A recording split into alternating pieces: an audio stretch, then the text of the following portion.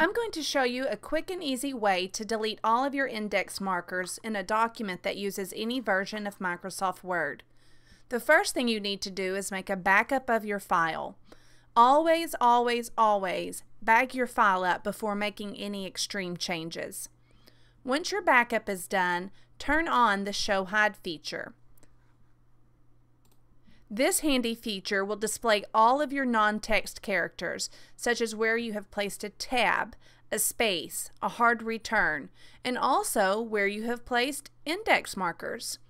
The index markers are denoted by the XE inside the brackets next to your indexed word or phrase. I have indexed the word wolf, so all instances of the word wolf have the XE wolf next to them. There are 8 instances throughout my document.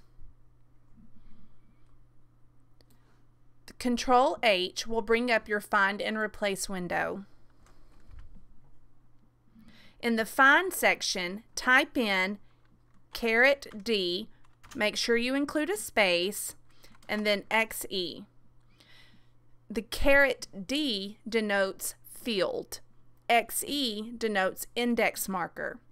Make sure to include a space between the $D and the XE. Since we are wanting to completely remove all index markers, there is no need to put anything into the Replace section. Just leave it blank. Hit Replace All and you're done.